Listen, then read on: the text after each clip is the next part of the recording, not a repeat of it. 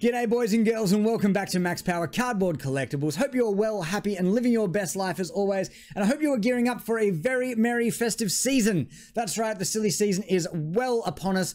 Hope you started your Christmas shopping at least. There's still about a week to go. But look, I thought I'd jump on pre-Chrissy and have a little look at the next year's AFL season and just sort of try to work out where I see all these teams finishing. So I have set up a little tier list maker because who doesn't love a good list? And we'll get stuck into that very soon. But before we do, guys, you know the drill. Downstairs in the description is where you'll find links to the Insta and the eBay page. The eBay store page. Make sure you get around and have a look at that. Yeah, so no card content today. Card season's pretty much done, but thought I'd just check in with everybody pre-Christmas and have a little bit of fun with this. So you know the drill. Let's get it.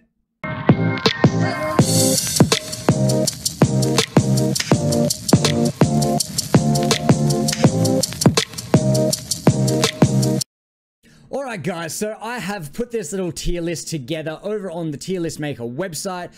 It's pretty self-explanatory, but we'll quickly just run through how everything works. Yes, side note, I did get all the old cool 90s logos for the teams that actually had them.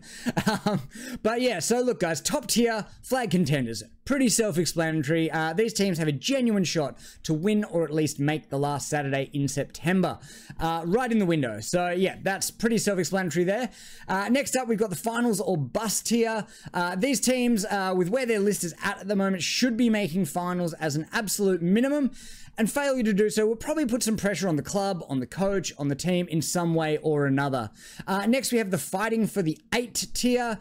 Basically, these teams should be good enough if things go their way to finish in the bottom edge of the 8.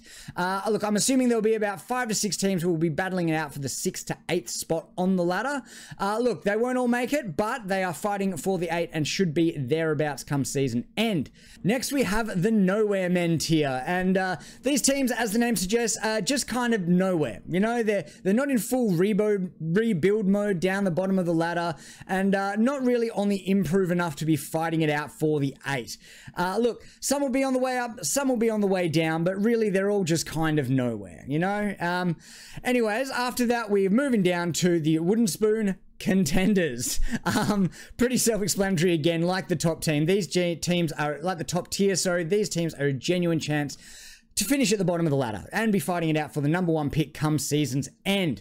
Alright, so the first team we're going to look at today is the Adelaide Crows. That is right, the Crom. And look, I think this one's pretty simple. I think it's finals or bust. I think given the way that last year ended for them, where they technically made the finals, but, you know, had a pretty bum call by the goal umpire, I think we can put them in finals or bust. They do have a very young and improving list, so I don't think there's too many excuses for Crows to not take the next step next year. Look, I actually think they could push top 4 if things go their way this year, but I don't think I can genuinely put them in a flag contenders tier at this point. I am looking forward to seeing the improvement we can see from guys like Rochelle and Saligo and Rankin in his second year at the club, and also how they structure their ruck forward setup with Thilthorpe, Riley O'Brien, Tex, Fogarty, and then the small guys like Rochelle and Rankin as well. I think they've got a beast of a midfield with your Lairds, your Dawsons, even your Matt Crouch, and then throwing in a sprinkling of those young guys in there as well. You know, so look, I think they've got a pretty strong lineup. They got that young defender Max Michelini.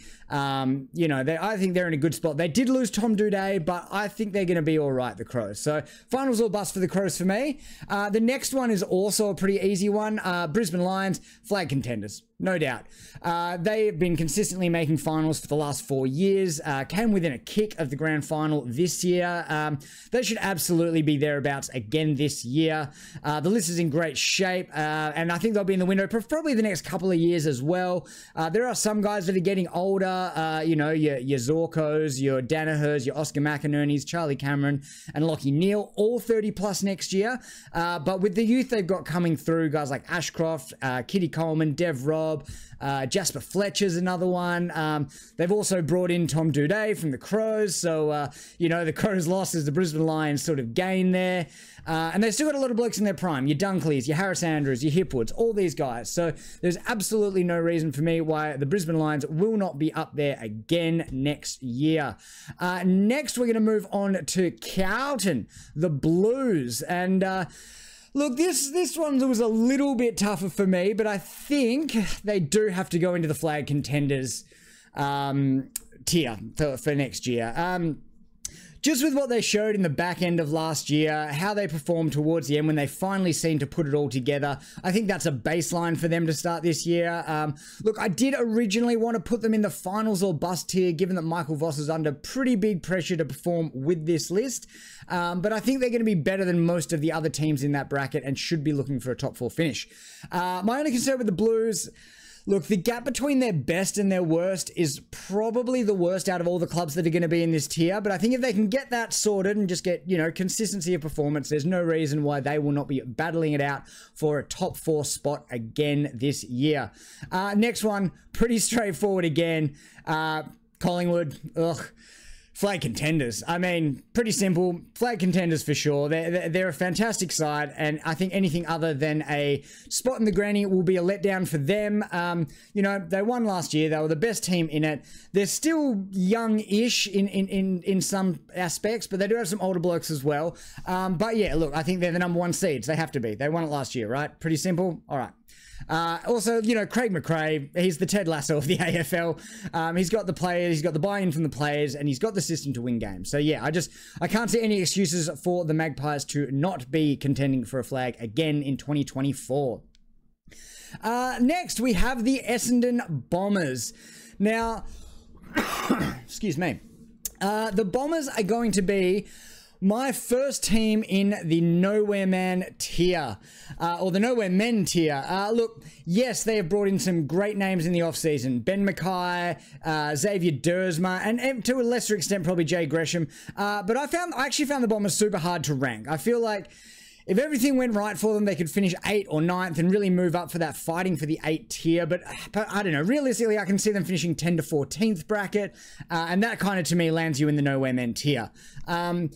Whilst I was sort of looking around, researching everyone's sort of teams, you know, I was researching, I was looking at some pretty basic stats, to be honest. But look, they're actually a younger list than I thought they were. And one thing I had sort of forgotten from this year, they were 5th on the ladder in round 17. So I don't know. I feel like this is the one that could come back and bite me pretty hard. They could make the 8. They could be a lot better. But for me, I just think the teams around Essendon are going to improve a bit more than Essendon will. But look, so that's why they are in the Nowhere Men tier. Screenshot it. Send me your abuse at the end of the year, Essendon fans, when they make the 8 and prove me very wrong. Next, we're going to move on to Fremantle. Look, a very disappointing year from Freo last year, and that's not just coming from me being a West Coast fan. They were fantastic in 2022, and in 2023, they just couldn't seem to get it together. You know, look, that being said, I think we'll see somewhat of a resurgence from Freo in 2024. So I'm actually going to put them fighting for the 8. I don't think they're a finals or bust because I don't think many people really expect them to, I guess, make the finals and improve that much. But I think the natural progression and stuff of Fremantle means they should be fighting it out for the 8. I mean, look, they did lose some players this offseason, guys like Schultz and Henry. I think Jeremy Sharp will be a great pickup for them and will probably be fighting it out with Neil Erasmus for that vacant wing spot left by Liam Henry. I hope Sharp gets it, mainly for my fantasy team. But yeah, look, I think he should get it. I assume, and I think he'll be a great inclusion for them. I think we should see an improved output from Luke Jackson, guys like Jai Amos, Michael Johnson, Erasmus, as I meant, and even Cyclone Tracy. I mean, and Brayshaw and Sarong should get better as well. They're still such a young team. I can see them getting better, and maybe next year I think it might be finals or bust, and then the pressure really starts to come for J-Lo if they don't make it. So yeah, look, Freo, yeah, fighting for the 8 for sure. Next up we have Geelong. The cliff is coming, Cats. I think it is just about time for the cliff, and I've been tipping the drop-off from Geelong for a couple of years, and it seems that sort of started last year. Look, I still think they have enough quality on the list to maybe push for finals, but you know, with an average age of 700 years old and not a heap of top-end young talent coming through, I'm actually going to put them down here with the Bombers in the Nowhere Man tier. I think this will probably also come back to bite me, and they might be in those sort of like 8 to 10 range, but I could probably see them finishing around that 11th sort of mark. I don't know. There's no way they're a contender for the spoon though. I don't think they're that bad, and I don't think they're as bad as the teams they're going to be down there. They will probably end up being the highest ranked team of this tier. And I wouldn't be surprised at all if they scraped into the finals somehow. But look, I do think that's less likely than likely. So that is where I'm putting the Cats for now. Next, we've got the Giants. Now, how good were the Giants last year? They, considering they lost to West Coast in round 2, to make a prelim, massive achievement by these guys. Look, I can't in good conscience put them as a genuine flag chance, but they should definitely be targeting finals for me. And another prelim appearance would probably set them to move into the flag contenders tier for next year. So let's put them up here. Finals or bust for me for the Giants. Excuse me. So I had COVID a couple of weeks ago, so I've still got this annoying little cough. So you guys are just gonna have to deal with it. COVID was absolutely horrible, by the way. Don't get it if you can help it. That was not fun at all. Anyways, that's enough woe is me about my life. Next, we are moving on to the Gold Coast Suns, my second favorite team, 5-year member, just signed up again. So look, I feel like being a lifelong Suns fan, it's a tough gig, right? So I feel like these guys could fit into any of the middle 3 tiers. They could be finals or bust, they could be fighting for the 8, and they could be nowhere men. But there's so much unknown with the Suns this year. You know, how is Dimmer's game plan going to translate to this list, and what changes has he made to the game plan since leaving Richmond? There's just so much uncertainty. I think I have to sit on the fence a little bit here and put them in the fighting for the 8 tier.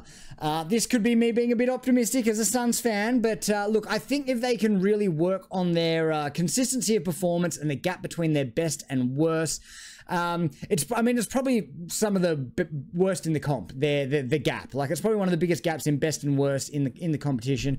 I feel like there's been a bit of a this is the year mentality around the Suns for a while now, but I think with the new coach coming in, I think we give them one season's grace under Dimmer to learn the new systems. But this time next year, if we do this video, they will definitely be in the finals or bust tier.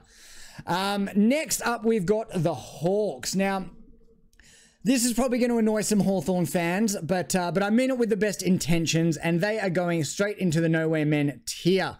Now, I don't mean this as in their list is in a state of nowhere. You know, I don't mean this in the context of the list. I think the list is actually great. But look, in terms of the 2024 season, look, I can't realistically say they're going to be pushing for finals. I just don't see that happening, but I definitely don't see them being down in the spoon contenders.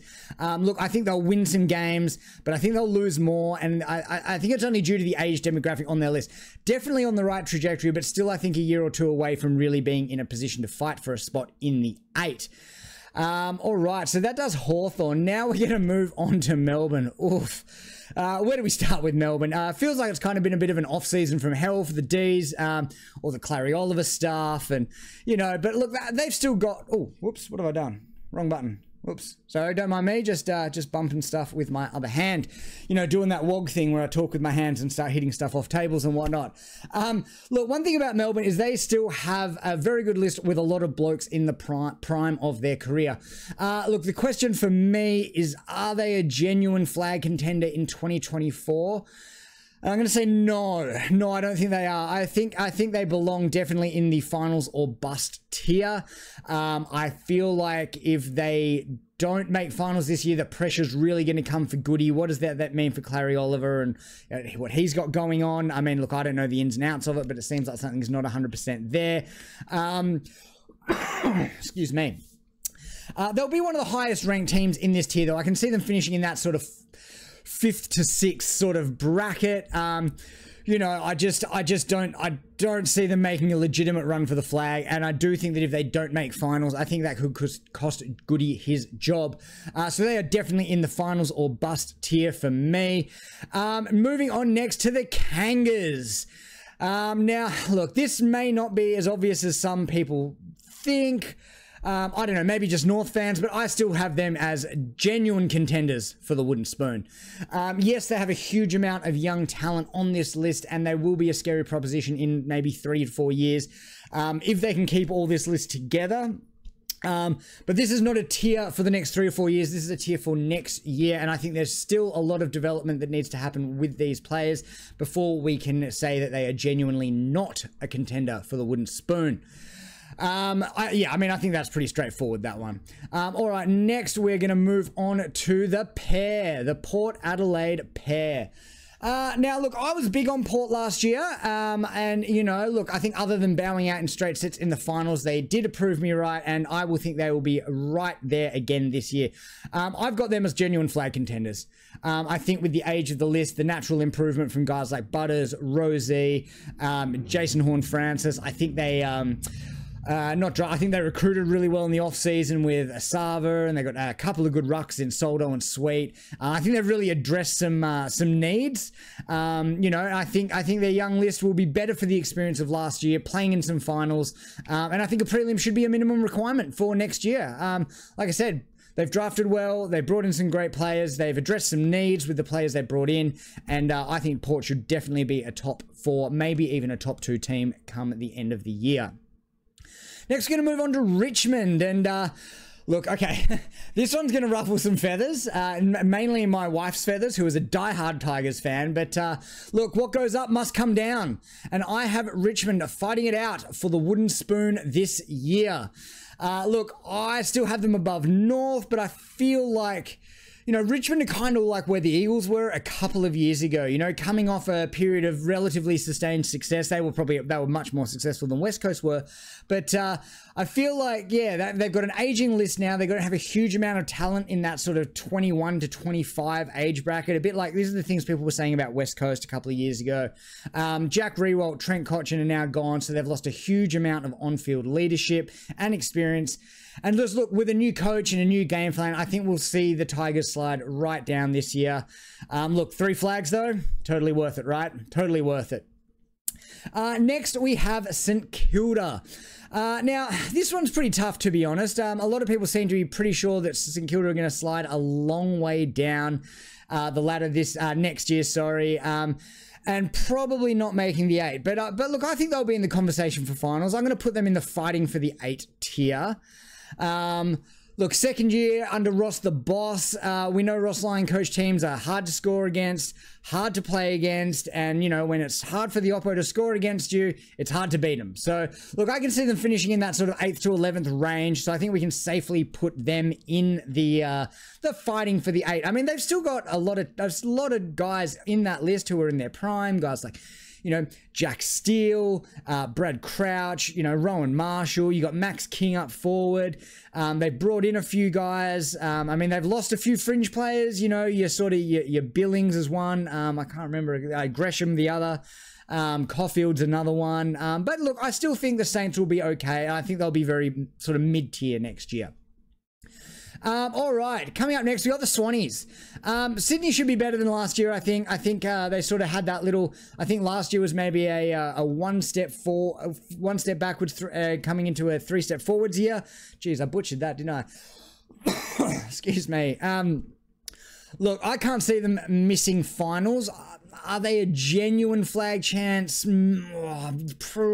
Probably, maybe. But I think I got to put them in the finals or bust category. I think they will definitely be the highest ranked team in this tier. But there's things I want to sort of see first before I'm willing to declare them a genuine flag threat. Namely, the functionality of their forward line post-Buddy. It'll be interesting to watch that unfold. I actually think it'll be better for them. You know, I think we've seen there's been games where Buddy's missed where they don't target him as much, and therefore they're a little bit more unpredictable going forward. Look, they're also going to be without Callum Mills for a big chunk of the season. But I do really expect Logan McDonald to really take the reins in the forward line.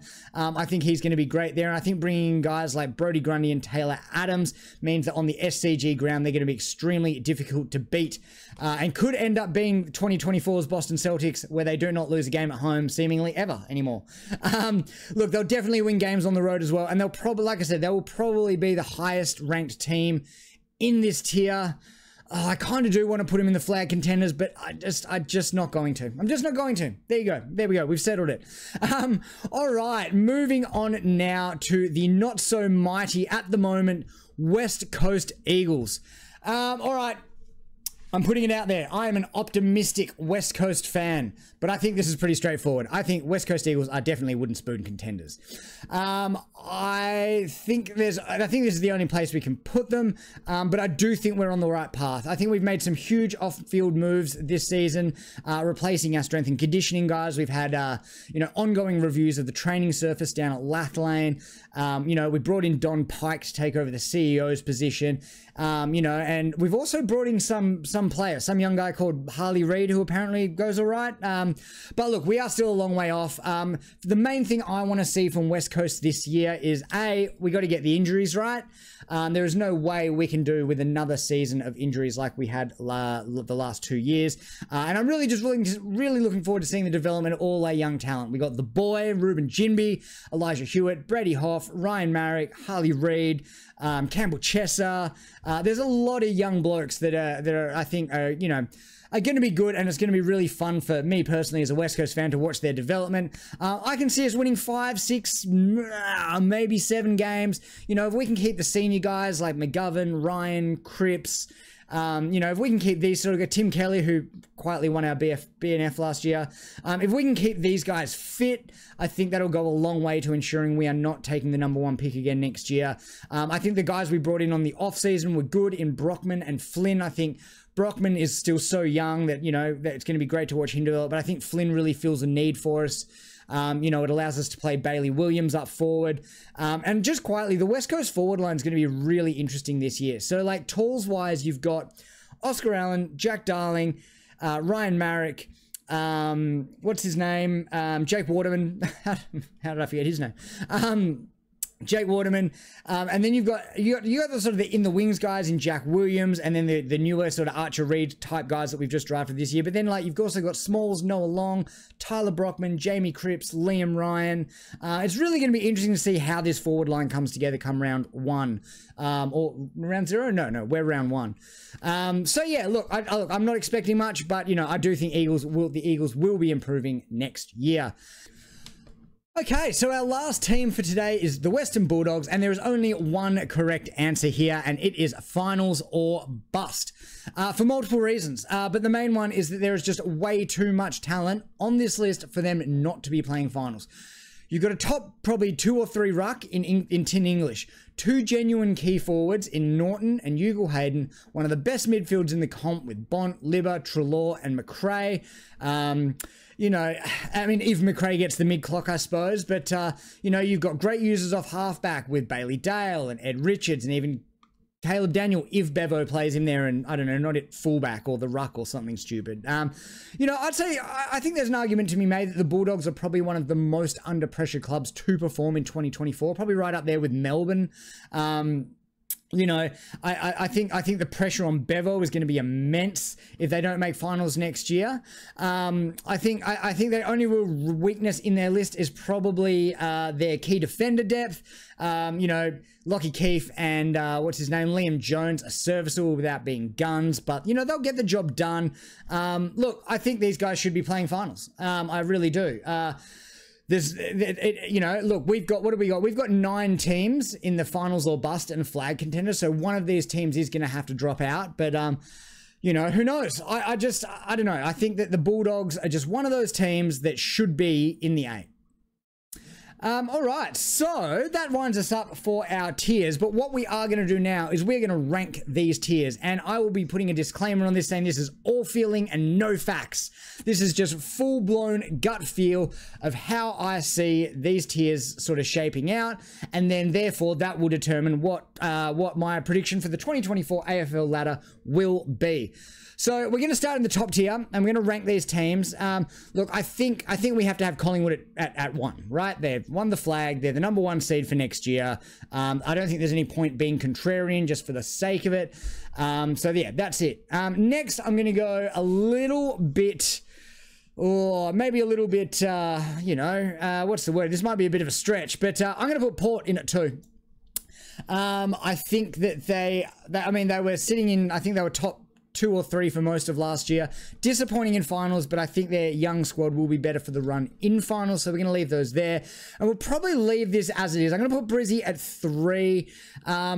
I don't think they can have another year where they just don't lose one game at home. You know, is Lachie Neale going to back up his, you know, Brownlow year?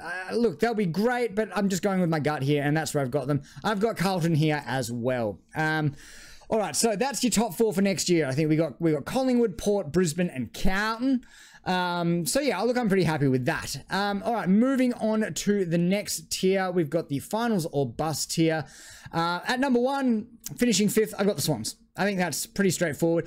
Honestly, I reckon you could swap Carlton and Swans over and no one would really bat an eyelid. I think that's about where they will finish. Next, I've got the D's. Look, I feel like they haven't gotten too much worse, but I just think maybe a couple of other teams have gone past them. So I've got them finishing, what's that, 6th? You know, I think that's about right. Crows, I think we'll leave there. This is a really tough choice for me because I feel like the Giants did overachieve last year, but they still performed really well. And I think the Dogs are probably the better team. So I'm going to do it. I'm going to put the Dogs in at 8th over the Giants. I feel like a bit like the Swans and Blues thing. I feel like this could go either way. But at this juncture, I have got the Giants finishing in the traditional Richmond spot of 9th and missing finals in 2024. All right, moving on for fighting for the 8. Now, obviously, look, we've put 9 teams in the top 2 tiers, but I still think that any of these 3 teams could jump in and snag a top 8 spot. Maybe just 8th spot, though. I feel like the Bulldogs, Giants, Dockers, Suns, and Saints are probably all in that same little group where it might only be a game or a draw or percentage that separates them. So, look, I'm going to put the Saints first. Mainly because I think they're not going to get absolutely decimated. Well, let's just move you that way. I don't think they're going to get absolutely decimated too many weeks, given that they are hard to score with. So they should have a pretty healthy percentage come season's end.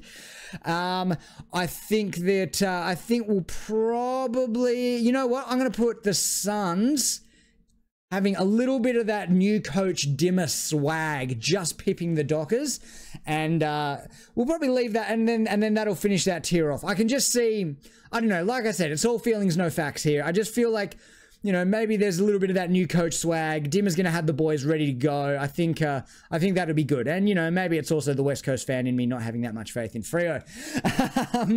All right, the next tier, the Nowhere Men. All right, Cats at 1. Cats at 1. There's no way they're finishing bottom 5. I think they're going to be very hard for average teams to beat at home, but I think the good sides will still pip them down at Cardinia. I do think they're going to lose a few more games than they win this year. And to be honest, it's kind of hard to believe I've got them finishing 14th at this point, to be honest. They could probably, I mean, maybe you could swap them over with a Freo or something, but no, this is what we did. We're not going to mess around. All right, what are we going to do now? I'm going to put the Hawks next. I feel like there's just natural improvement coming. I feel like there's a lot of young guys who are going to get better. I think Josh Ward's just going to explode this year. Guys like Will Day, Jai Newcomb, you know, they're young rucks. Everyone's so young at Hawthorn, so I really feel like the only way for them to go is up. The Jack Gunston thing was super weird, but I guess it's, you know, it's, what's the word? It's sentimental. I get it, you know. And that leaves the Bombers finishing in the bottom 4. Look, nowhere near finals. Definitely nowhere near winning a final. Again, Bombers fans, feel free to screenshot this me and send me your abuse at the end of the year when they probably make the 8 or something. But I don't know. I just can't get excited about the Bombers. You know, I don't know. All right, the Spoon contenders. How are we going to do this? Call me an optimist, but I'm doing it. I'm putting West Coast at the top of this tier. I just don't think there is no way we can have a 3rd year of such a hectic injury list. I think if we can keep those experienced guys on the park, we're still not going to be a great team, but I think we'll sort of be the best of a bad bunch down here. Next, I've got Richmond at 17. There's no way they're finishing on the bottom of the ladder. It's crazy that that's where they've fallen to me. But look, it is what it is, and I feel it's kind of where their list is at, you know? And then next, that just leaves North Melbourne on the bottom of the ladder again. Teflon Snake, get at me. Look, North fans, your time will come, but it is definitely not next year. I can see, like I said earlier, I can honestly see this team just exploding up the ladder in 4 to 5 years' times. And who knows, maybe you'll be playing off against West Coast in a grand final in 2029. But look, that's where I've got it. So look, I guess we can walk through this now, and the 2024 ladder will look like this come season's end. Collingwood Magpies, a Port Adelaide pair, the Brisbane Lions and the Carlton Blues make up your top 4, getting the double chance. The Swans, the Demons, the Crows and the Dogs are rounding out the finals, with that Crows-Demons matchup looking mighty tasty for an elimination final round 1. Round 1 of finals, obviously. We got the Giants finishing in the traditional Richmond heartland of 9th. We got the Saints, the Gold Coast Suns at 11th, the Dockers at 12th, Cats down at 13th, Hawks at 14, Bombers starting the bottom 4, and then West Coast, Richmond, and the North Melbourne Kangaroos rounding it out for 2024. That is your 2024 ladder, ladies and gentlemen. Like I said, feel free to screenshot it. We are going to definitely revisit this at the end of the year. Look, I really hope you enjoyed the video. I am going to try and do a little bit more just general footy content over the next little while. Maybe even dip into the fantasy content. I have got a team which I may or may not be working on a team reveal video for, I don't know, maybe a bit later this week. We'll see how we go. But look, guys, you know, a little bit of extra content for the channel. We might try and get back with some cards in the new year. I am maybe thinking about doing the Wemby chase. I don't know. I got a bit of sealed stock kicking around. We'll see what happens. But thanks for tuning in as always, guys. If I don't see you beforehand, have an extremely Merry Christmas and an extremely intoxicated New Year's. Have yourselves a good time. Be responsible. Don't do anything crazy. And we'll see you in the next one. Thanks, guys. Ta-da.